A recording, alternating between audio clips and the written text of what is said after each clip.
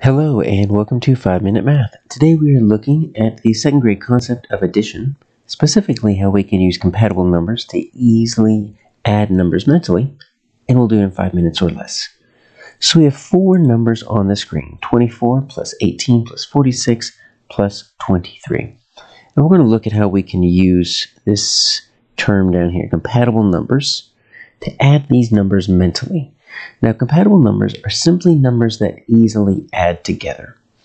And so one thing you want to look at whenever you're trying to add numbers in your head mentally is look at the ones place. Do you see any ones places that if you add together make a 10? Because when you can make a 10, that makes everything easy. And one thing we should see here is we should see the 24 and the 46.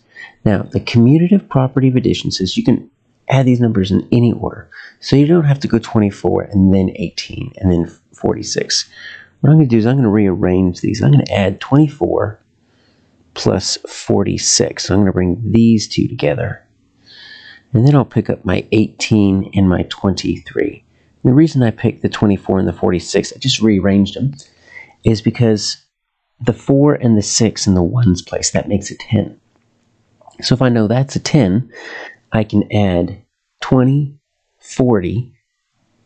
So 20 and 40 makes 60. Add another 10 is 70. So right now I've got 70 because I just added the two tens places, 20 and 40. That's 60, and then add that 10.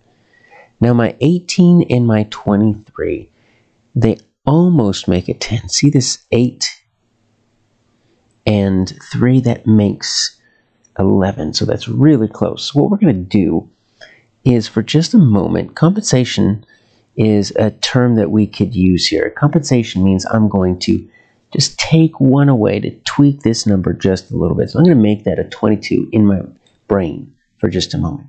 Because if I can make that a 22, well, now my 18 and my 22 work. It's going to be the same thing. I can say that my 8 and my 2, that makes 10. So now I've got 10. I've got another 20, that's 30. And then I've got the 8 and the 2 make it 10, so that's 40. So 18 plus 22 equals 40. And if I add those two up, 70 and 40, that makes, well, 7 and 4 makes 11. So it makes 11 with a 0, or 110. Now, we need to come back to this number right here.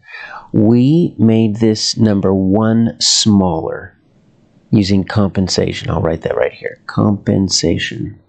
Just so we can easily add it, because that 22 is a more compatible number than 23. But that number doesn't just go away. We have to bring it back. So now we're going to bring it back to our sum, and we're going to get 111. You took it away just a moment to add. Now let's bring it back. So 111. Well, let's see if I can add these numbers, just lining them up using the standard algorithm just to make sure that I didn't mess anything up. Make sure we're going to line these up vertically here. And when you're doing a vertical addition, once again, we're going to look for tens because that just kind of makes things easy. So that's 10. That's 18, 19, 20, 21. So I've got 21. I'm going to carry the 2. And I've got 2, 4, 6, that's 10, and that's 11. So we see the answer here as 111. Let's look at another example. Looking at this new example, the first two numbers I see that I want to play with are the 26 and the 74, because they're really close to 25 and 75. If I take one away from this 26 to make that a 25, I can add it to this 74 to make that a 75. The reason I like 25 and 75, those remind me of quarters, because I know that 25 plus 75 makes 100. So I've already got 100 right there. I just need to add. I'm going to put my 100.